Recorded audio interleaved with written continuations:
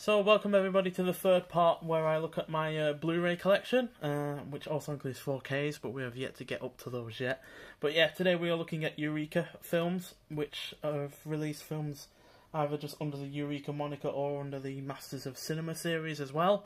So it's a mix of those two, but they are all under the same label after all. So yeah, we're going to look at the single disc efforts, or at least the standard efforts, and then the more special edition versions. So that are also single efforts, and then we'll look at the collections that they've released as well. Collections that aren't on the same kind of scale in terms of, you know, production effort, in terms of how they've been released, like, you know, the Indicator series films that we looked at, but they are still pretty good. So yeah, firstly, the single disc standard versions, which are in order of year, and yeah, firstly, Lifeboat, one of Hitchcock's first earliest of films from 1944.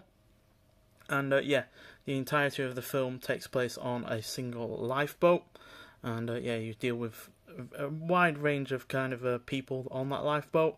It's got a pretty good cast as well. Tallulah Bankhead heading all that cast, and yeah, really riveting film. And yeah, despite only being on a lifeboat, it manages to eke it out into a 98-minute film, which is fairly impressive, quite frankly, given the single location. I do love films that successfully make a film in a single location and don't get boring. So yeah, really good on that front.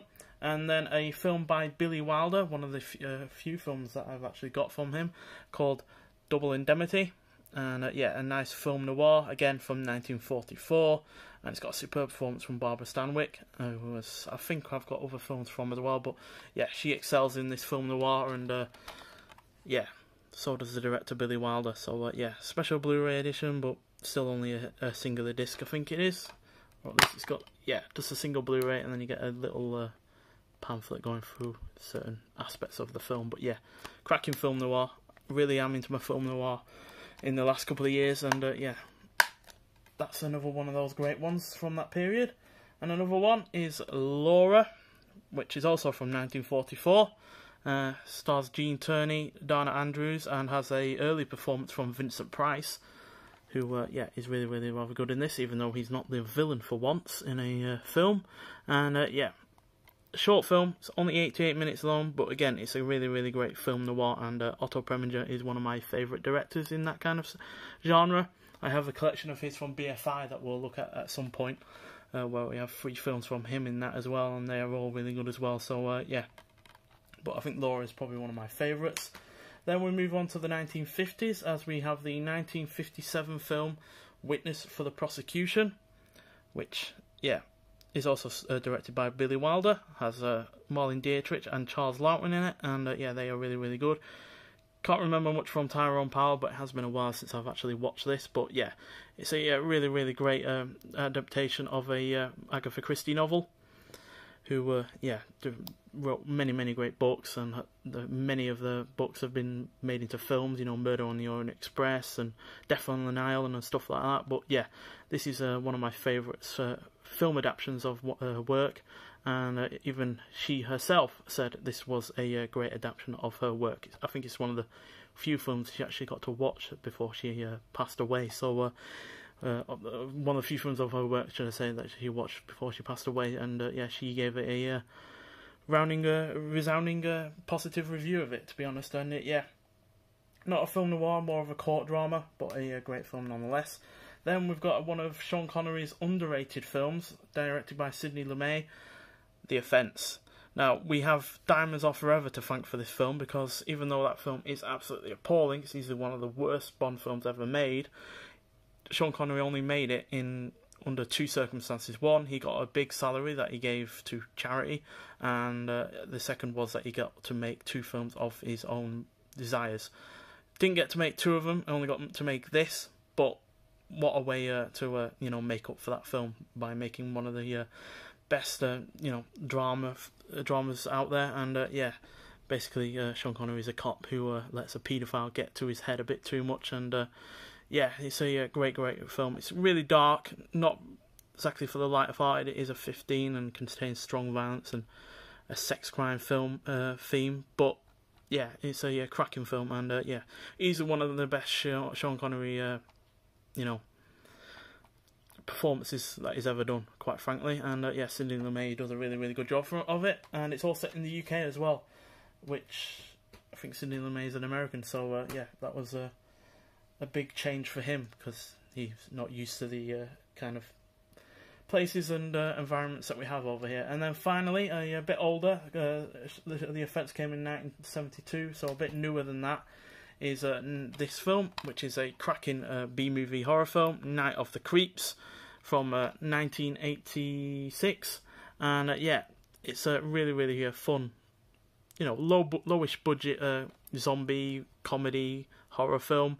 And yeah, it's got a great performance from Tom Atkins, who was in several other superb horror films from the 80s, Halloween 3, Maniac Cop being the two that immediately come to mind. But yeah, he's also great in this as well. And yeah, if you scream, you're dead. So yeah, cracking film. And yeah, it's only 90 minutes as well, so it's in and out before you know it. And yeah, really fun. Another 80s horror film, which is in a VHS kind of packaging, which has been done by HMV as well, as we will see when I eventually get round to them, is Fright Night. And yeah, as you can see, it's in a VHS kind of box. So you've got the kind of stuff on the side, which I really like.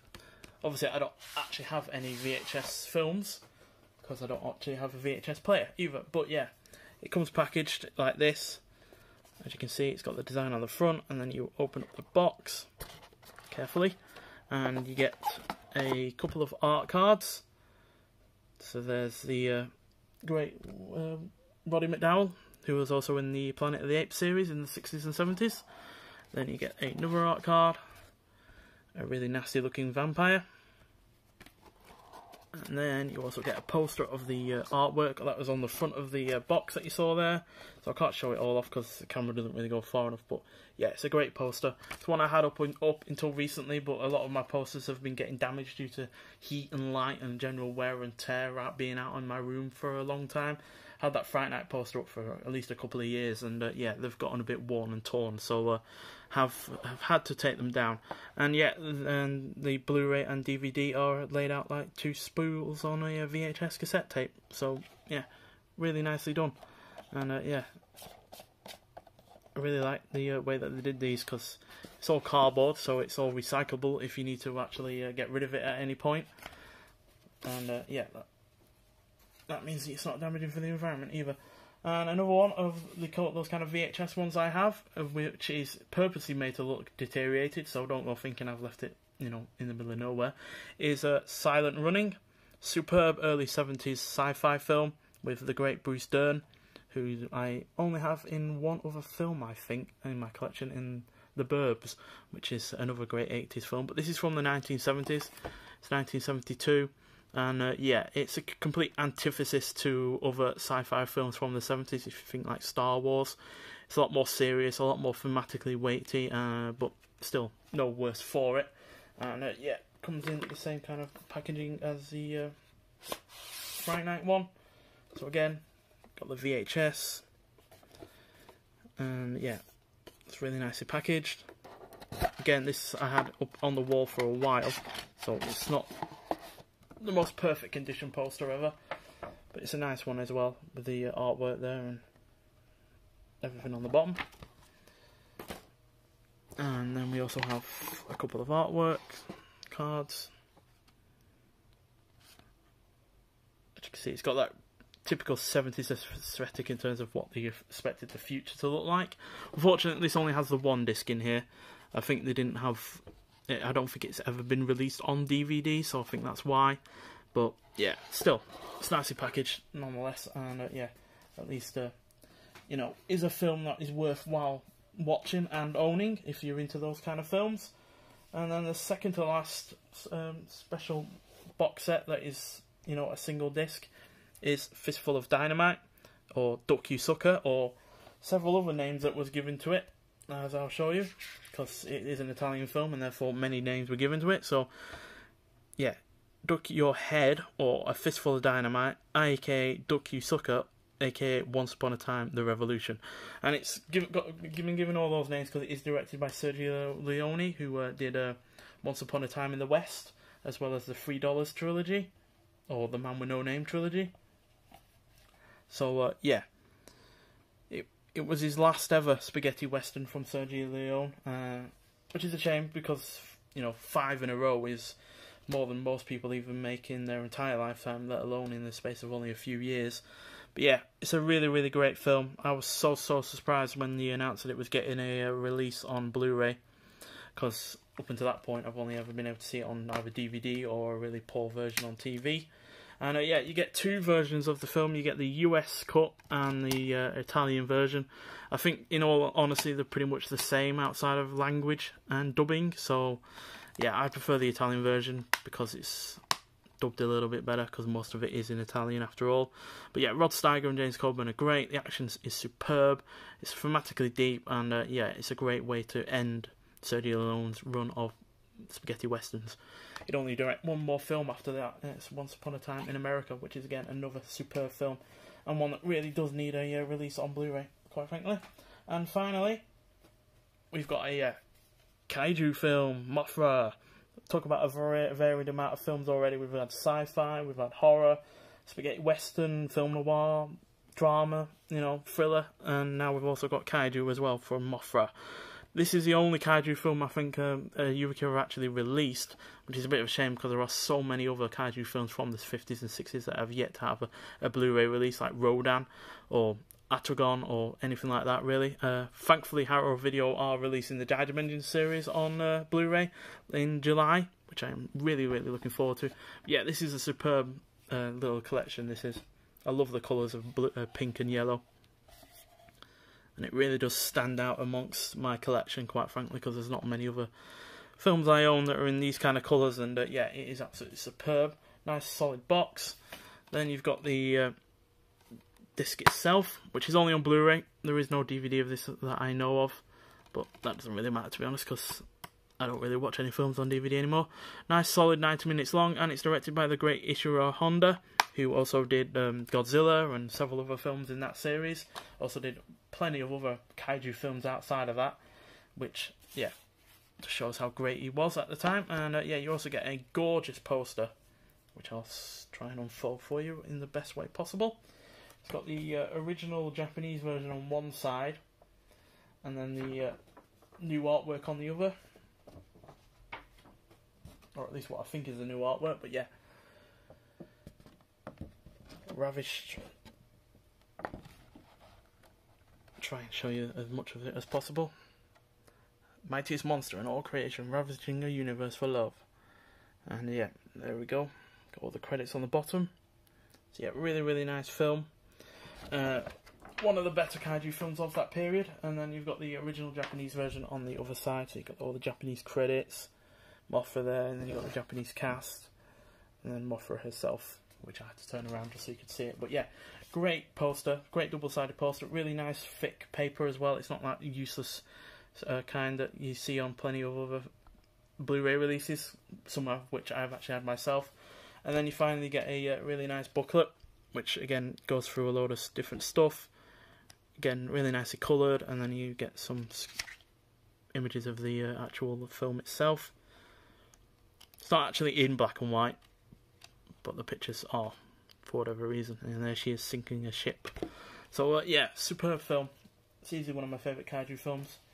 And it's a shame we don't have more of them, to be honest. Now we're going to move on to the collections. And yeah, we've got another pair of Ishiro Honda films. The H-Man and Battle in Outer Space. The H-Man is a good film, but Battle in Outer Space is my favourite of the two. And yeah, both of them, like a lot of films from that time, were filmed in Toho Scope. And yeah, superb pair of films. And again, Ishiro Honda showing off that he can make pretty much anything work, quite frankly. So yeah, Battle in Outer Space, and you can swap the cover to have the H-Man instead. Because as you can see, you can kind of see the artwork there underneath the disc that the H-Man is there. But I prefer Battle in Outer Space, so that's why I swapped them over. And yeah, you get a nice little booklet inside as well. But yeah, two really, really good films. This was a blind buy. It's not something I often do, but I really could not miss out on the chance of getting more Ishiro Honda films, especially since when I did get it last year, I was really in the swing of watching so many films from Japan at that time. mainly kaiju films, so I really wasn't going to pass up that opportunity. Then we've got the Inner Sanctum series, or Mysteries, the complete film series starring Lon Chaney Jr., who's in all 6 of them.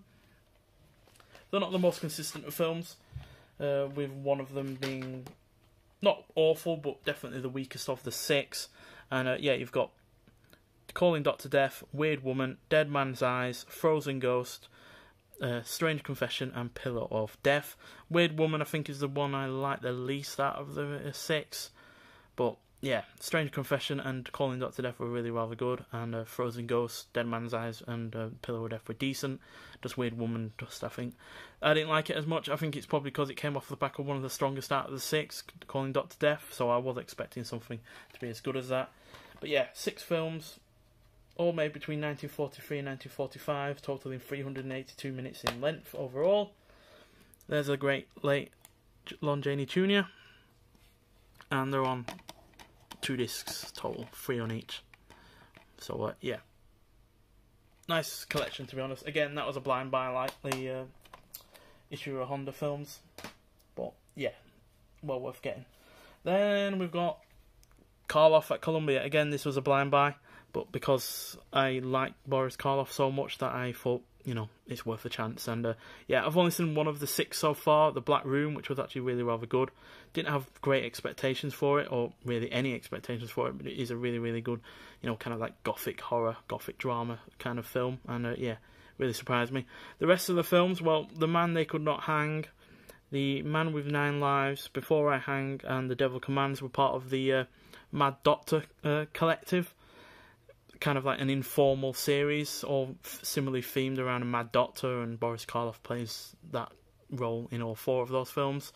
And then The Boogeyman Will Get You is a parody of those films. So yeah, I do look forward to seeing what they're like. But obviously The Black Room is the one film out of those 6 that isn't part of that series, or that loose series, so I'm not sure it's going to give me the best expectations. But there's Boris Karloff himself in The Black Room. That's where that still is from. And then this is from one of the Mad Doctor films. Not sure which one, but there we go. And yeah, they're on across 2 discs. So The Black Room was from 1935. The Man They Could Not Hang was from 1939. The Man with 9 Lives was from 1940. And then, spin it around. Before I Hang was also from 1940. The Devil Commands was from 1941. And The Boogeyman Will Get You from 1942. So yeah, this collection massively expanded my 1930s and 1940s collection. I also get, again, a nice booklet with some script excerpts, some posters from the time, and yeah, some screenshots of the film as well. Really, really nice. I hope the other 5 films are as good as the first. And finally, a free set collection of Bela Lugosi films based on Edgar Allan Poe's poems. And yeah, 2 of these actually star Boris Karloff, The Black Cat and The Raven, but Murders in the Rue Morgue is only starring Bela Lugosi, that is famous in that respect. But yeah, this wasn't a blind buy. I actually watched them beforehand physically. But yeah, unfortunately we only get the Murders in the Rue Morgue as a choice for the cover. I would have liked the cover choice, at least one of the other ones, maybe The Black Cat. I think that was my favourite of the 3. But yeah, there's Boris Karloff on the left and Bela Lugosi on the right. And yeah, across 2 discs, pretty much because I think the other 2 are quite short, whereas Murders in the Rue Morgue is probably the longer of the 3, I think.